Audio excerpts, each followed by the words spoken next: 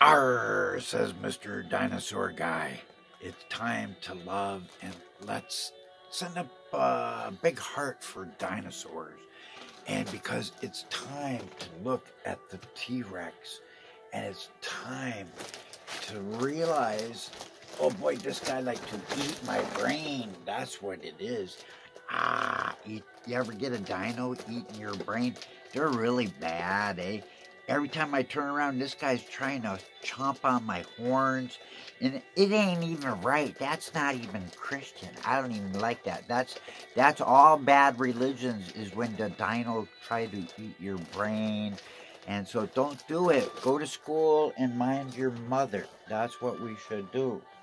And so in this hour of sitting on my string, it's time to look at something very, very special.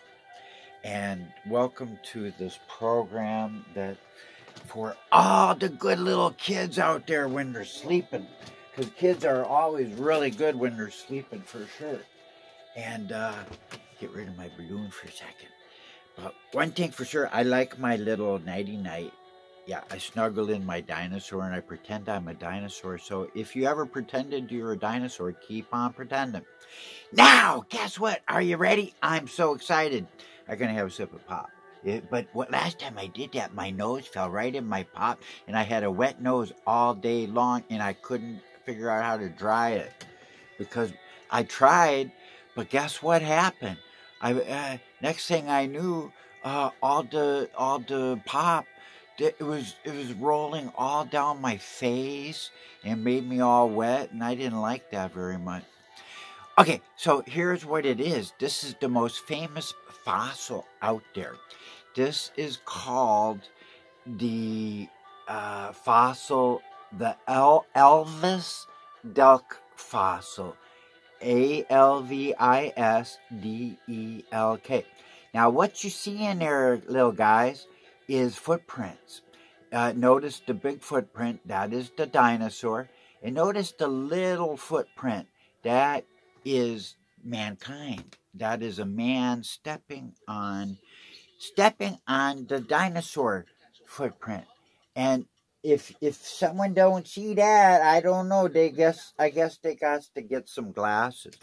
But that is the most famous fossil. You can see it down here, maybe even a little bit. But one thing for sure, it is absolutely unmistakable that footprint is of a man.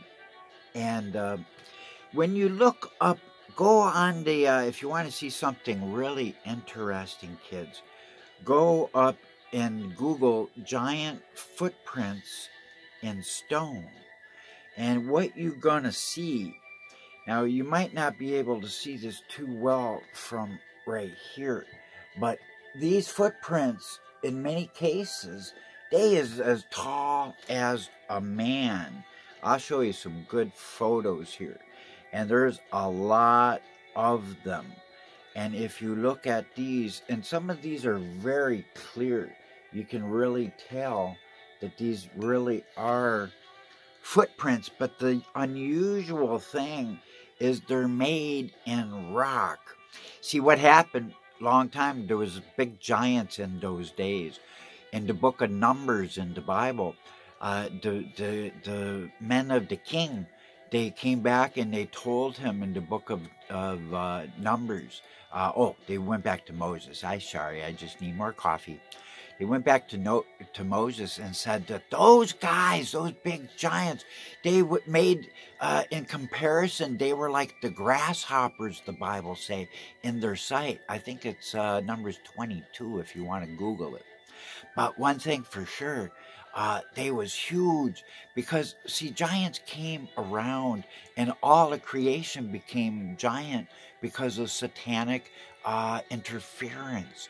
And then the giants came in the days of the Nephilim, which was the days of Genesis 6. And so look at these ones. There's a big footprint. And if you look at the footprints, look at the size of that little guy's foot in comparison to big footprint right around there. Almost dropped my little phone. What else we got here? Oh, really huge ones. I can't even believe it. But here's two guys standing next to big footprints. And see what it was like mud, and they stepped in the mud, and then somehow it fossilized, and the mud became like rock. And that's what we got all over the world. Now, I recommend homework for all the good kids that wants to get an A++ in creation science, the true creation science that always it has declared through what is written that, guess what? The world is ancient and it's new at the same time. The world was made like old, like Adam and Eve had no belly button, kids, because you see, they was made into full-grown adults. God can make cheese, and he can make old cheese or new cheese. And so the world he made ancient, but yet the world is only 6,000 years old according to the Bible. And that's so true because dinosaurs not old. Marco Polo saw the dinosaurs and had a good description of them. Make sure you watch my Marco Polo T-Rex description. That guy, he said that guy could just eat a tiger or a wolf, and it would come out of its caves at night, and they would sell its meat. They'd go hunting for these guys and catch them, and then they would use traps. And then it was a delicacy to eat those guys, and everybody paid a lot of money for it. I guess they were little tasty dino burgers.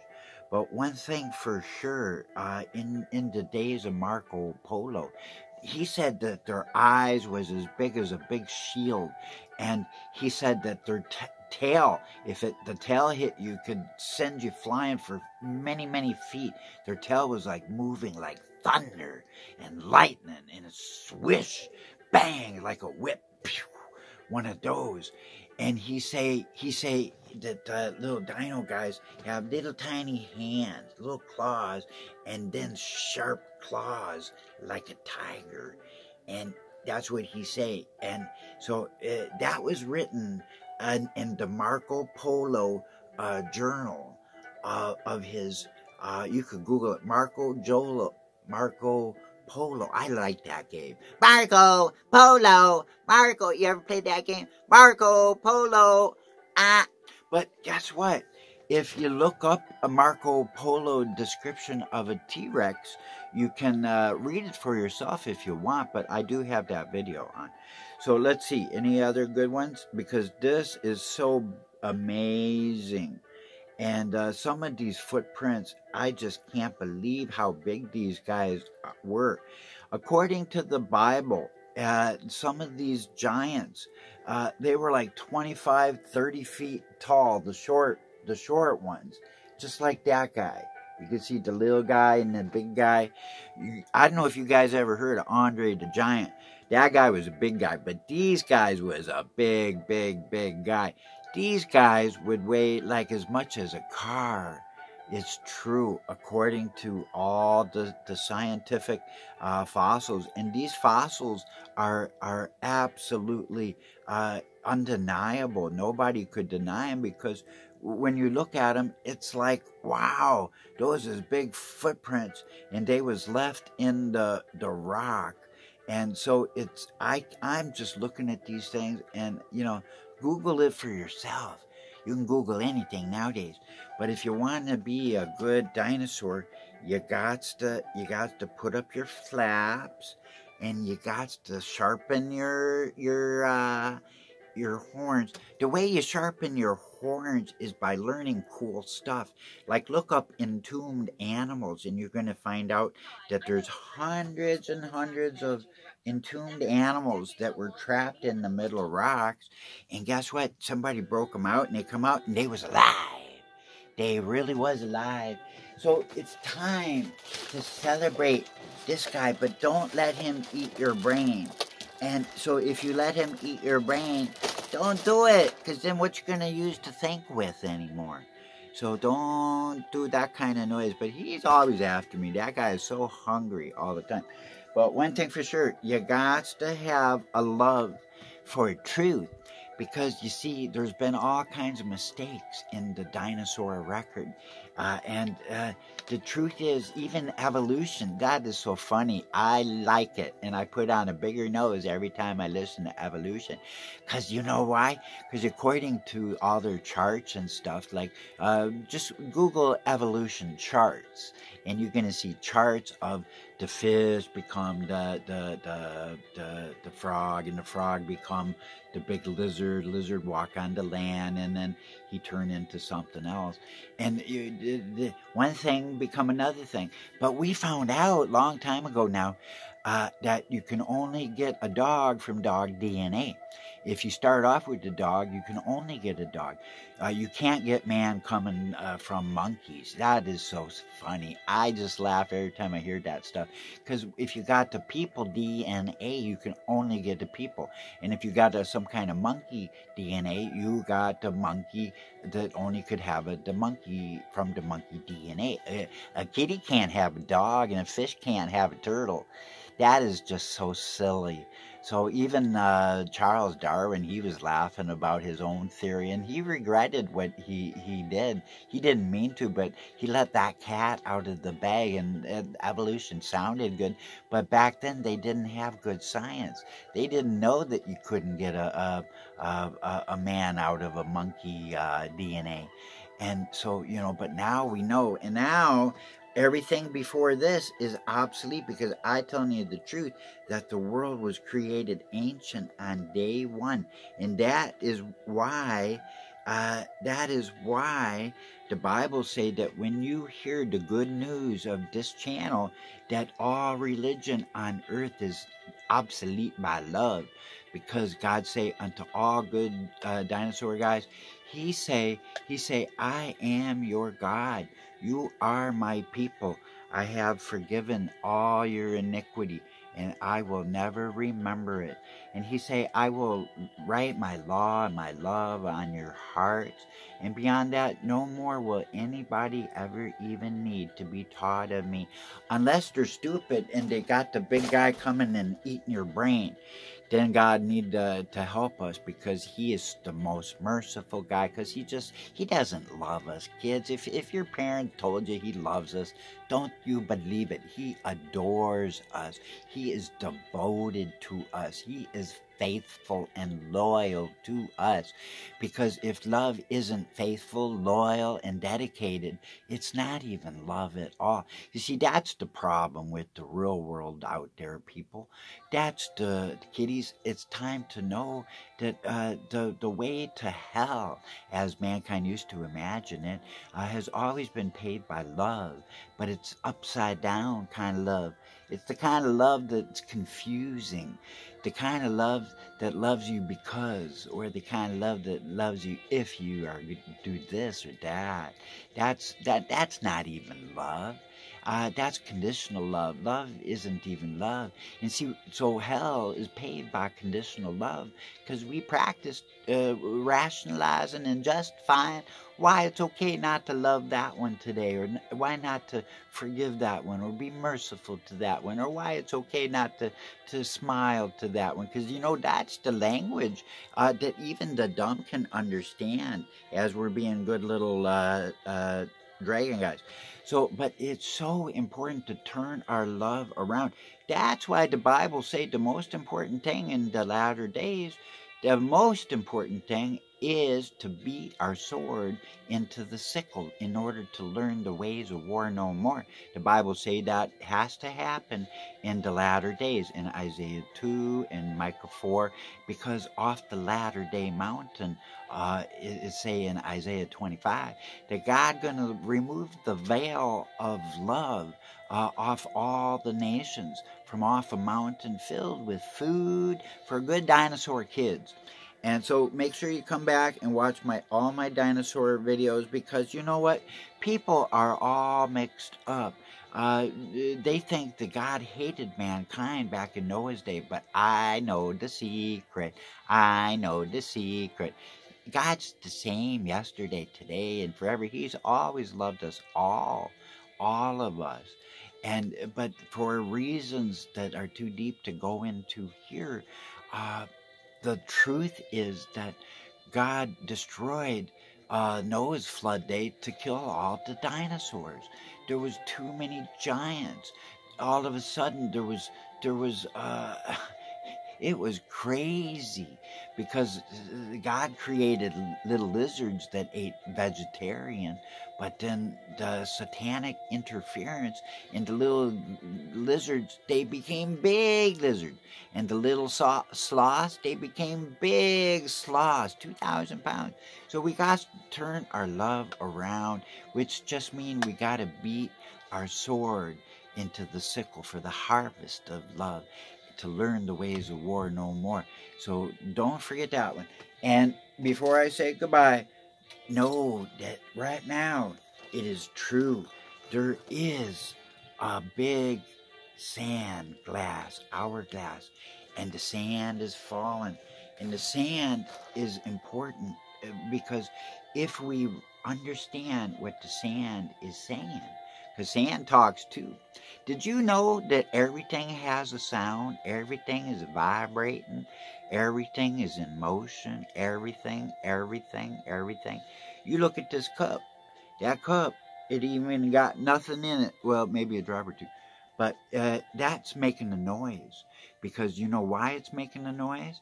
Is because the atoms and the molecules in the protons, electrons, they all moving all the time. And whenever there's a motion, there always got to be a noise. We just can't hear it. It's just so quiet. But guess what? If we like to be good science guys, and we wants the good understanding of what all this dinosaur and giant stuff was all about, and we want, we can do it this way. Okay, I'll put it this way. We can lay down and let that bad guy come and eat our brain, and then it's like we're a cobra that doesn't have his hood up. But if we decide to prevail and be victorious, when someone comes around us, we need to defend ourselves. So we need to put up our horns. And if you don't put up your horns, how can you get that guy if he come over to eat your brain? You got to put up your horns. So put up your horns and insist to your mom and your dad that you want to watch Mr. R Guy, because Mr. R Guy is going to teach you guys something, because Jesus loved the little children. Red and yellow, black and white, all are precious in his sight. And I'm just using my horns to bash that guy in the brain, because he just keep wanting to eat mine. Don't do it. Don't let that guy come around here. You just got to keep getting that guy away. And then sometimes you got to bop him on the beeper. Ooh, one of those. And if he comes back, then you give him some more. And if that's not enough, you do Cowardly Lion out of, what was that? Wizard of Oz. Yeah, you're bopping him on the beeper. Hey, I could be like Rocky, too. I take that and give him a left. And then you give him a right. And always remember Rocky say, the guy that made all the Rocky movies, he say if you really want to be victorious and you want to defeat the monsters in your life, you got to never give up. And he say that love is not even love. Sylvester Stallone is right. Everybody, I hope you look to that guy. If you're not looking to Mr. R right here, Daniel, that's really my real name. I'm Daniel. Call me Dan. But Sylvester, he say that love is not even love unless it's loyal. And he right, because we got to have faithful love.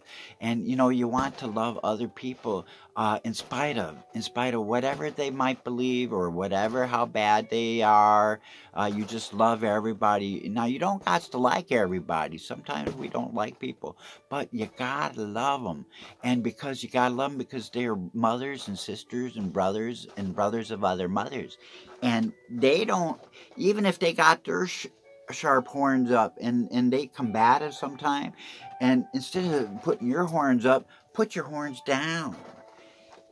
Even those ones, you get some glue, and or tape works good, eh? And you glue all your horns down when you're around all those people that are trying to be mean to you, and even you get some. Oh, here I get a good idea. You defend not. and you become like a red-nosed reindeer dinosaur.